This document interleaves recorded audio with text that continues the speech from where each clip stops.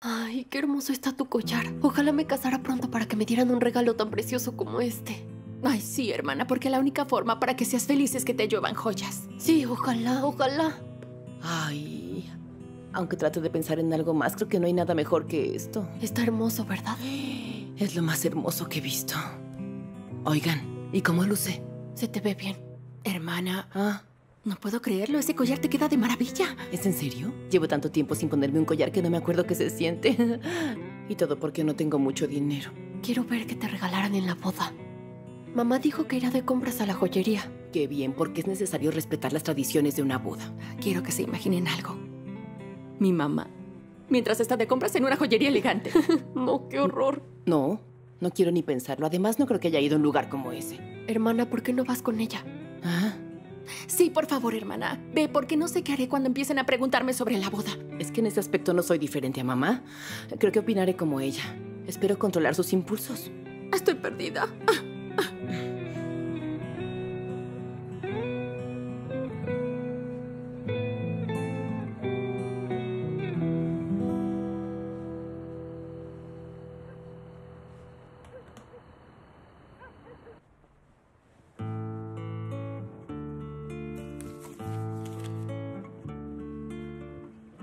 Todavía recuerdo cuando me diste esto.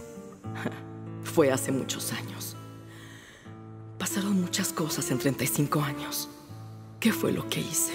¿Por qué tomaste la decisión de irte y dejarme con tus 3 hijas, Yildirim? ¿Qué hice? No sé. ¿O fue porque dejaste de amarme? Tal vez. Para mí fue difícil estar sola. Pero no te importó. Sin embargo, logré salir adelante. Aprendí a ser independiente. Entendí que no necesitaba un cobarde como tú para ser feliz. Ojalá estés completamente solo y que seas un miserable. Espero que nadie te haya vuelto a querer como lo hice. Que se te haya caído todo el cabello de la cabeza. Espero que no tengas dinero ni para comprar de comer y que nadie se preocupe de ti cuando estés enfermo y te vas a morir solo. ¡Eso espero! No, perdón. Lo siento, no quise decir eso. Lamento haber dicho cosas malas de ese hombre. Lo siento. Ay, espero que no le pase nada porque no quiero que ese hombre se aparezca en mi puerta pidiéndome ayuda.